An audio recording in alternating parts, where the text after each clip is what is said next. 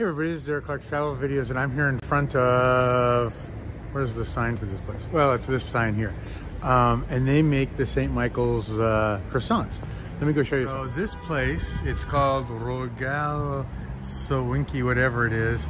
But they make St. Martin's croissants. And so you can see the St. Martin croissant, but let me show you something else. So here's the sign that allows them to actually sell these. If they don't have this, I guess they can be cited or arrested. The guy said it's a pretty heavy penalty if they're making these without the certificate. And so not only do they show it inside the window, they have to show it inside the outside and everything else. And they even have little stickers and stuff, but here's what they look like completed. These are the St. Martin croissants with their emblem. And I think it's kind of funny too.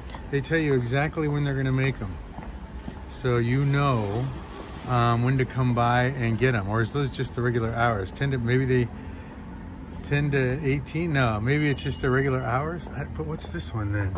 Siena 11 to 23. I don't, not being able to read it. And then it says kilograms. It says $79.99 zloty. So is it 80 zloty, 20 bucks per croissant?